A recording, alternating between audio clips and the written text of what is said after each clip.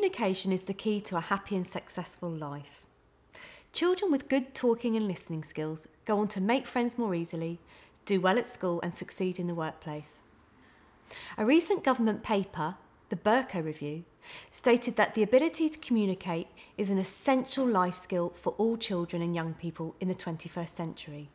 And it's listed as one of the 10 core life skills by the World Health Organization. These skills don't just develop by accident. Babies are born with a brain that's wired and ready to connect with the adults around them. But it's the way adults respond to babies that creates and strengthens neural pathways in the brain that will serve them for life. A child's brain develops more rapidly in the first 3 years of life than it ever will again. In those 3 years, babies are building the networks of neurons in the brain upon which all other brain development occurs. For children to become talented talkers, they need to be able to attend and listen to the language around them, develop the play skills that help them learn about the world around them. They need to learn to understand words, sentences and conversations. This is often called receptive language. They also need to learn how to talk using words and sentences. This is often called expressive language.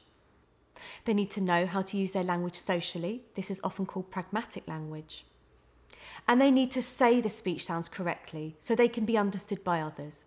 Although usually it's the speech sounds that are most evident to us, as these are the bits we actually hear, the building blocks that come before listening and attention, playing, understanding, talking and interacting socially are just as important.